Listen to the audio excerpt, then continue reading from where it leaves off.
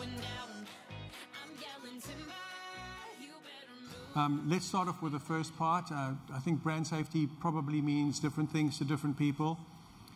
As kind of digital has become more data-driven and we're able to use it for efficiency and better targeting, so risks have emerged for some of our clients' brands in this. And sort of brand safety is there to mitigate against any risk in the digital supply chain. So whether it's kind of fraud, piracy, viewability, ad blocking, even contractual terms, in any of those areas that allow the client to mitigate any of those risks, protect themselves against any of the risks, and in fact address the kind of trust and transparency in the supply chain. And is this a proper job? Well, it's funny. We've in the US, probably because of the amount of volume that went through digital here, we've been really focused on through my kind of ops role before this, focused on areas like making sure that we have the right data rights and data permissions, and then it got into privacy, and then fraud, and then viewability, and all those sorts of areas, and we had to address them one by one by one. And more of the time, more of my time was being spent on kind of brand safety issues in the US, and I won't say that we managed to kind of conquer the beast, but we've caged it. Yeah. So we've got stuff underway, and that doesn't mean that an ad, one of our clients' ads, may or may not appear on an inappropriate site, but we've done what we can to get there. Now what clients, and particularly our global clients, are saying is, good job in the US, guys, but what about the wide world out there? And you are a global holding company. And so more and more there was a demand for us to roll out all of the things that we've learned in the US. Not that it's identical everywhere else. It's really interesting. I came back from China on Saturday, and it's a fascinating market, because if you go in there and say, okay, let's do some brand safety, they say, well, none of the big media owners allow tagging. So that's kind of an interesting thing. There's no third-party ad serving, and there's no tagging. So it would be great if we were able to measure viewability and fraud, and we know that they're there. But in order to do that, you have to measure first. And so there are completely different challenges in a lot of the countries, which I'm learning about. So we're not really just going to other countries and saying, okay, well, let's just do what we've done in the US. But we're trying to take our learnings from the US and doing it there. And then I will say that if you listen to Bob Leodis of the ANA, but if you listen to some big marketers, they've now moved trust, transparency, visibility into the digital supply chain all the way up their agendas. And some of them, I was with a very, very big multinational marketer in China, the very biggest, who've now made it their number one priority for the next year, is to increase trust and transparency. This thing could not be, it's probably a little fortuitous. This didn't happen in September, it happened now, but it's certainly sort of, if you like, the wave has caught up to me now. But I imagine in some large degree that's because of what happened with Marc Pritchard, right? Marc laid down the gauntlet and had a bit of a call to arms for the industry, and effectively said that the media supply chain is murky at best, but fraudulent at worst. Yeah. And I've got to believe that that's changed your world.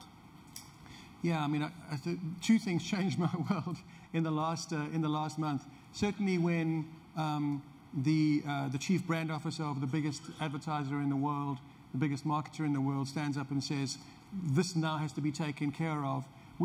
It's not as if we've not been doing anything, and a lot of us have been putting a lot of effort behind it. A lot of agencies have been putting a lot of effort behind it. But when Marc Pritchard stands up there and says that, then people will take notice. And I think it's terrific. It really, of course, it's accelerated the discussions. We've got a lot more client telephone calls saying, what are we doing in this space? But I really welcome it. And I think everybody who's involved in the supply chain, from agencies all the way through to kind of open networks and open exchanges, realize that now we've got to deliver, and we really have to fix the trust issue. When those are ugly words, kind of murky and lack of transparency and fraudulent. They're just really ugly words, and I don't want to work in a business which has got that stuff in it. None of us want to. And so when you hear those things and somebody of Marc's stature saying those things, it just really means that it's got to a level now where we really, really better sort it out. Yeah.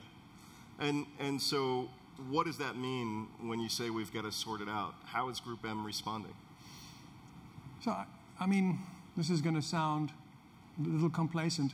Honestly, we've been doing all of that stuff really hard. We've been trying really, really hard for the last 3 or 4 years. And of course, if we'd had this conversation 18 months ago, ad blocking wouldn't have been an issue, but suddenly that's an issue. Yep. Nobody's talking about ad blocking at the moment because they're all talking about contextual brand safety. So these new things catch up to us and need addressing all the time. But I think what the industry is going to do is it's going to provide greater transparency at every single level. So from agencies' own contracts and getting clients to understand our relationships between ourselves and our clients, there'll be a lot more transparency there because of the work that the 4As and the ANA have done around transparency. In our dealings with clients are really worried about what they call a waterfall. Is if I spend $1 million on media, how much goes to the medium and how much goes to intermediaries? I want to know that. Yep. It's not necessary that any of those things are wrong. I just want to know exactly what goes where, and we have to tell our clients that. And honestly, this might sound glib, but we just have to provide the transparency that they require, or they'll go elsewhere. They'll figure out another way of getting it. So, and there's no reason for us not to show complete transparency in the marketplace. I've often had conversations with clients about the waterfall and say it's actually a very simple equation.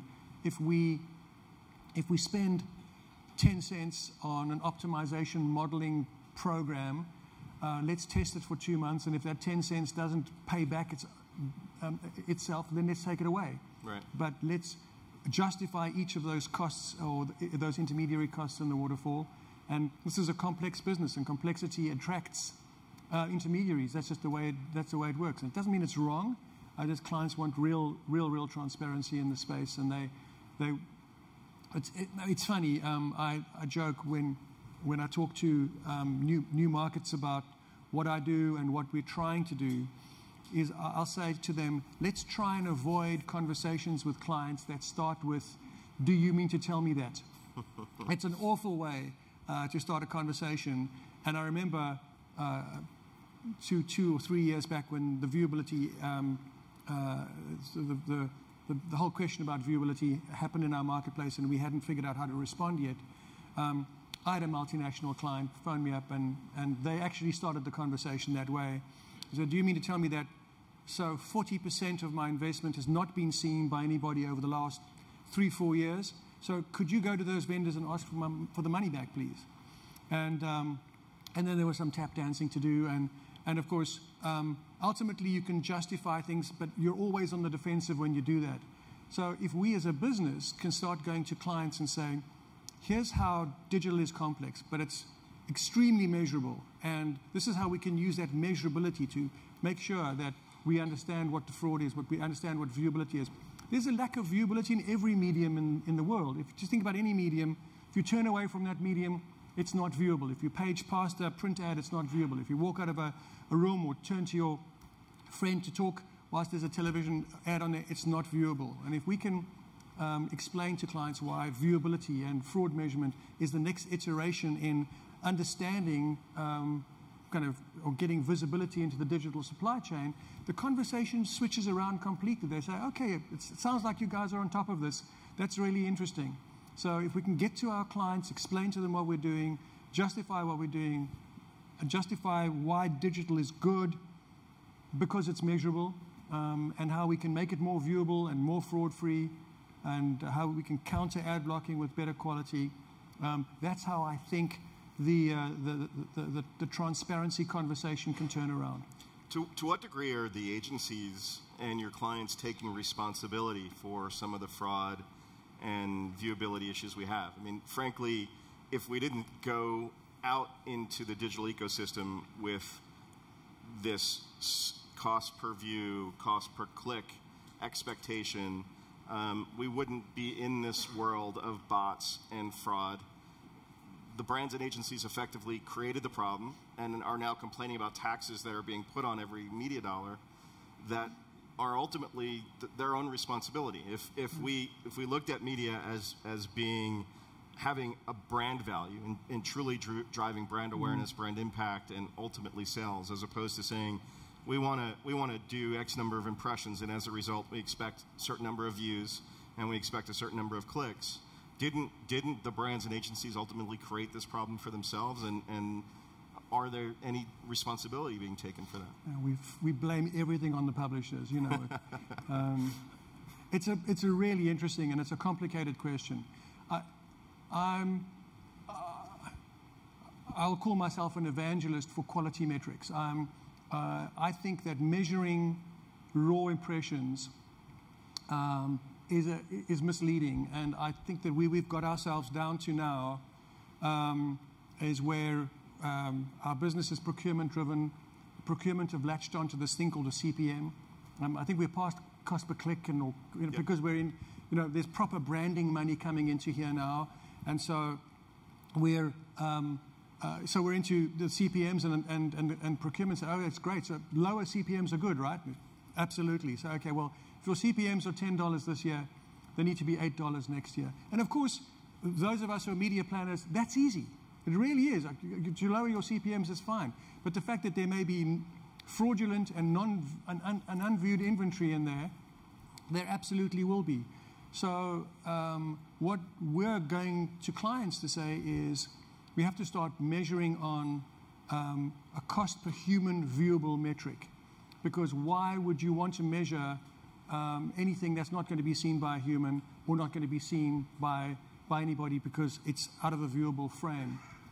And they say, well, doesn't viewable fraud-free inventory cost more?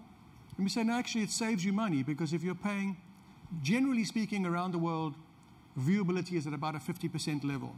And fraud is somewhere south of 10% if you control it. So if you add fraud and viewability together, more or less, you're getting somewhere between 45 and 50% of your true impressions being seen. Yep.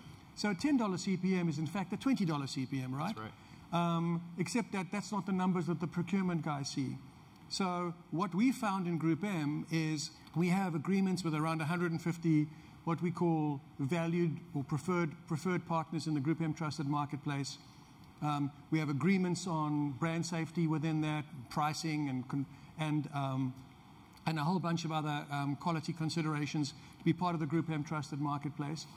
If you're transacting on those impressions, we found that our pricing has increased a bit. I won't give you the number, but it's not much. So but enough for the procurement guys to say, hang on a minute, your CPMs have gone up by, let's call it 30%. Your CPMs have gone up by 30%, but we say that's saving a client an enormous amount of money because you have to agree that an ad that can't be seen has no value. It's the way I start all my presentations. So does that make sense to everybody? And everybody nods, and then when you get to the cost equation, I say, well, isn't this more expensive? And you actually say, so if you can keep your media costs down to anything less than 50%, brand safe inventory is the bargain of the century. So I think, in a complicated way or a roundabout way to answer your question, I think that the quality metrics are absolutely vital to our business, and we have to change the conversation from raw tonnage, raw impressions, over to something that means something because it's being viewed by a human in a safe environment, in the right context, in the right target audience. And if all those things work together, then that's invaluable. And it's kind of why I'm doing this job, because it's more than just making sure that clients' ads aren't seen on far right-wing or far left-wing sites. That's, I guess, part of it. But it really is the value behind it. And if we can get this done, it adds 40% of value to a brand's kind of value inventory. I don't mean to put words in your mouth, so correct me if I misheard you or I'm misspeaking, but if I understood what you said, what you're saying is that brands have recognized that 40 to 50% of their inventory is not viewable, and whether they've taken a responsibility for that or not, we can address later or not. I can see where that's going. But if they're willing to pay double, then they are effectively taking responsibility, and they're acknowledging that between themselves and the publisher, there's a shared responsibility.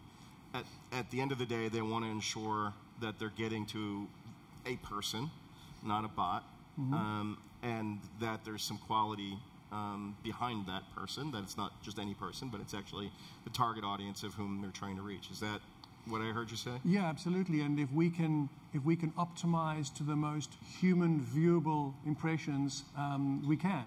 And that's why we've put so much effort behind it. And that's why if we can increase the price by this much and essentially double the human viewable exposure, it's a real bargain. So that sets us up pretty nicely for a recent news story. So I'm gonna throw up a slide here in the room. So for those of you that haven't seen this press, this was an article that broke in the London Times, and although not timed perfectly with Marc Pritchard's remarks, they were pretty close, especially around the points of the supply chain being murky at best, right? I've got to imagine that this article is changing as well a lot of what's going on. This is getting to a human viewable impression, but it's putting a brand in a pretty bad spot. Yeah, this is the second part of the conversation that really changed my life, and this happened in the UK, where I don't think that using technology for brand safety is quite as advanced as it is in the US. It's reasonably advanced, I would say, but probably only, I don't know, 20 or 30% of clients are probably using something like a moat double verifier or a grape shot for contextual brand safety. And the truth is that it's a scary headline for any brand, for the brand that was up there, Sandals. It's a very, very scary thing. The truth of the matter is that there's probably only pennies going to that ISIS site, but that's not the point. The real damage here is reputational harm. Firstly, it used to be that if a newspaper didn't catch you doing something like that, you might be able to get away with it. But now there are websites specifically focused on finding brands that support far left, far right sites, and then it'll get tweeted into the kind of out there social sphere. Yeah, absolutely, into the social sphere. And so the first thing that'll happen is that you'll get called out, or brand will get called out by millions of people. It'll be shared, but worse still, your brand might be on the front page of the London Times, and that caused an enormous amount of concern from any large client. And I've been talking to probably 2 or 3 big clients a day since that article happened, saying, "Are we okay?" We were very lucky in that we didn't, and again, hopefully it's not just luck, but our brands weren't featured. Although there have been a couple of occasions where through kind of video platforms where we aren't able to measure our ads are appearing on. And that, by the way, was a YouTube video of an ISIS recruitment. And so it's not possible for you to block ads from going there. You have to rely on the Facebooks and Snapchats and Googles of this world to prevent that from happening, which is, I think we're probably going to get there. Yep. You want it to be controversial, we will. But it's a really scary thing for clients, and that's a small part of brand safety, but suddenly that's become what brand safety means to all of these clients. And honestly, it's preventable as long as you can measure it. Our technology providers, there are a number of them, but kind of the very tech companies like Double Verify, Grape Shot, IAS, have got sophisticated technology that can firstly look at a URL, look at the website name, look at the links to the website, look at the metadata around the website, and look at the semantic filtering, the context of the thing. So if it has any hate speech, or if it's got words like ISIS in it, or if you're an airline rather than avoid the entire travel category, you can look at words like fire, disaster, crash, any of those words. And if it finds those words, you can block it either before the ad goes out or even pre-bid. So it's become really sophisticated now. And I think, as I said earlier on, it doesn't mean that you won't see ads on those sites. It's almost impossible to prevent it completely unless you're operating off a whitelist. And that some of our clients do because they're very, very cautious. But even if you're operating off a blacklist, there are around about 2.5 million sites on a big network like GDN.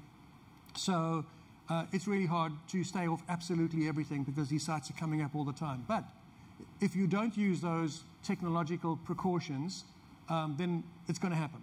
Yeah. If sure as nuts, it's going to happen. Well, see, that's a great point.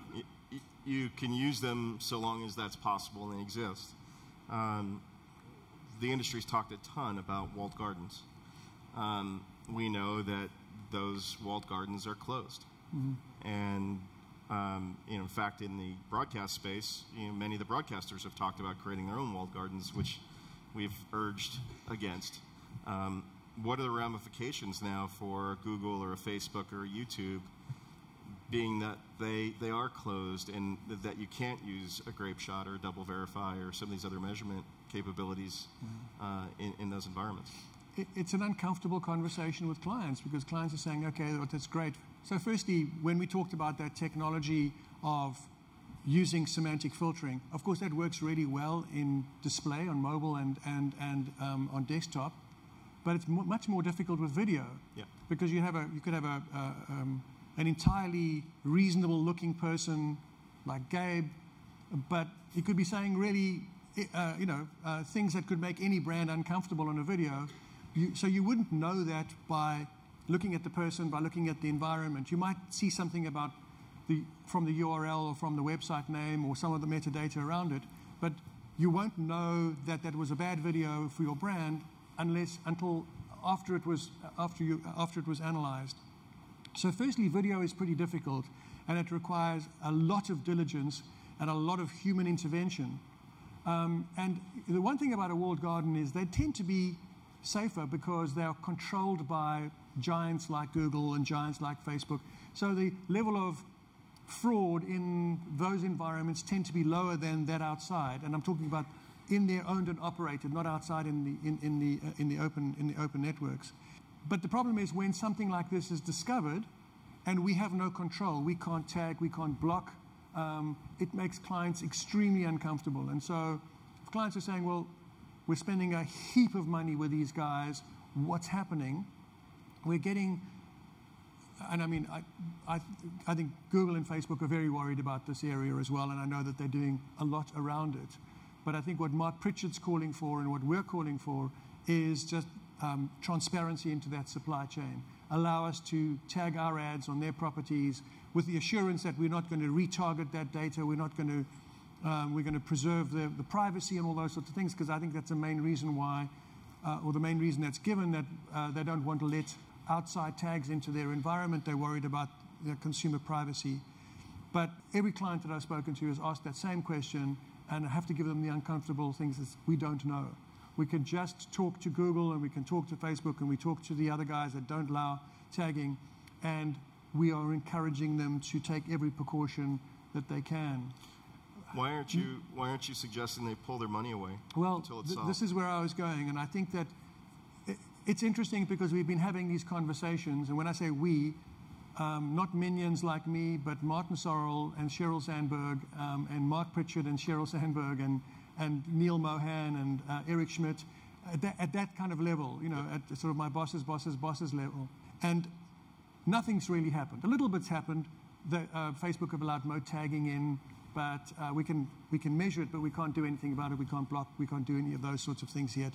And until clients move investment from A to B, I don't think that anybody will listen. And this may well be, and this may well be the catalyst that starts that. Both Google and Facebook have got extremely powerful media properties. We can't deny that for a minute. Our clients are going to take all their investment away. But if clients are sufficiently uncomfortable, and I think that they're getting there now, those conversations are starting to happen at the moment. And so maybe that awful headline in the Times, maybe Marc's call to arms will be a catalyst now to create proper transparency into the digital supply chain. Because until the clients start moving the money, and a lot of those relationships with Google and with Facebook are direct with clients too, or are certainly influenced by direct relationships. And until the money moves, nobody will take notice. So there's been a lot of implications around transparency on both sides of the equation. A&A effectively accusing agencies of impropriety, and obviously agencies and brands for years have been saying that the publishers are doing dishonest things, and certainly with 3MS and other things, we've proved that they're doing dishonest things. How do we tackle transparency moving forward? At the risk of sounding glib, by being transparent. Honestly, there's nothing to hide anywhere. Agencies don't have anything to hide. I think what we have, what we've realized in this process, and I was on the transparency team that met with the A&A, and I was on the 4A side of the transparency team, and what became clear is that clients and agencies need to construct their contracts in a way where everybody understands exactly how things will work. Right. And I think that's one of the things. I saw a talk by Bob Leodis today where he reasserted that fact, which is one of the biggest things we have to do as clients is truly understand what's in our contracts. Some of the contracts were years and years and years old, and the agencies were completely compliant, but perhaps there was something in those contracts that was uncomfortable to clients at this time of the relationship. So that's the first part, and I think that's happening. On the vendor side, absolute transparency between how the money is being used, where the money is going, what's viewable, what's not viewable, what's safe. What we have to rebuild with clients is trust, and every time something like fraud or viewability, or ad blocking, or a story about piracy and clients' ads landing up on pirate sites. Every time something like that happens, it erodes a little bit more trust. And then we've got to scrabble it back, and then something else happens, like, and it just seems sometimes, if you were to imagine being a media manager for a big brand, or a brand manager for a big brand, and thinking at the beginning of your fiscal year, well, here's sort of $50 million, should I be moving it across from television into digital? And then you read about the next or the latest kind of transparency crisis in media, being ad blocking, being fraud, be it viewability. I can imagine that brand manager thinking, maybe not this year. And if for those of us in the room that are publishers, the biggest opportunity for growth in digital is from major brands. Major brands are still underspent in digital compared to the overall attention in digital and the overall spend proportions in digital. I think you might get some organic growth from direct and from B2B, but the real growth is going to come from brands. And we have to make sure that the clients trust and all transparency answers, questions are answered before the major money will flow. It's particularly for premium publishers and for publishers accepting video, that's the big opportunity, is to convince brands that we're a worthy channel and we're a safe channel. So in that vein, with regards to viewability and transparency, 3MS has done a lot for the industry. But has 3MS effectively just letting the coyotes in the hen house? Meaning, most of the folks that have helped to make those decisions are publishers. There's some brands and agencies that weighed in, but do we need to rethink what we've established as the current viewability standard? Well, I don't know. I have conversations about people with viewability. Firstly, I think the 3MS was overdue. The definition or the non-definition of an impression wasn't sustainable. We needed a new definition, and we came up with a viewability definition. And I think that what the MRC came up with, which I think was a good start. We called for flexibility in that so that we could measure other areas and negotiate with our publisher partners on a different viewability standard. And I have conversations with some publishers and even some industry leaders who think that viewability hasn't gone as well as it should have gone. I think the opposite. I was talking with one of our clients the other day who has really embraced this area of brand safety and has really moved money from less compliant publishers to more compliant publishers in the fraud and the viewability area. And we looked at where viewability was 2 years ago, both on the MRC standard and against the GroupM standard. And against the GroupM video standard, 21% of video inventory met our standard 2 years ago. And in fact, so much so that our teams were worried whether we would get sufficient reach in various target audiences and stuff like that. But by having great conversations with some terrific publisher partners and by getting those publisher partners to optimize against viewability, that number's gone to 60% now, from 21% to 60%. At the same time, the MRC standard, which was around 45%, has gone to 75%. Right. And so I think that the amount of quality inventory available to us in this marketplace has more than doubled against some standards and gone up hugely against others, which is great news, because if clients see that, and we shouldn't be holding our heads saying, oh, woe is me, and there are two standards and all this sort of stuff. We'll be showing them these standards, saying, look how quality has improved. Yep. And I think that we should stop talking about the possibility of 50% non-viewability and the possibility of 45% fraud. And there are a lot of people who are self-interested enough to be able to paint the world in a dark color because it obviously improves their chances to sell their product. But the quality that it's improved, and with these standards, you can now get much higher levels of viewability and a virtually fraud-free environment if you use the right precautions and the right technology. So I think we're in a much, much better space, but we like talking ourselves down. I mean, 3MS isn't over. It still needs to go to the next level, and we still look cross-device. But I think in terms of mission one, if not accomplished, we're really on our way there. I'm extremely bullish about what we've achieved. And I know it's not been easy. Wow, it's not been easy for agencies, but particularly it hasn't been easy for publishers. But at the same time, it was never easy for us to be able to go to clients and say, please accept that you're going to be paying for 70% viewable inventory or 60% viewable inventory. Yep. It doesn't work. I know a lot of publishers and the IAB had said, well, let's set the standard at 70%.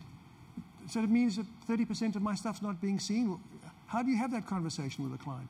You know, it just didn't work, which is why we developed a more robust standard, and we have, I think, upwards of, if not 150, upwards of 130 or 140 publisher partners who've bought into our brand safety standards, and we're doing great business with them. Excellent. But John, thank you so much for a great discussion. Thanks for the opportunity. Thanks, Gabe. Thank you.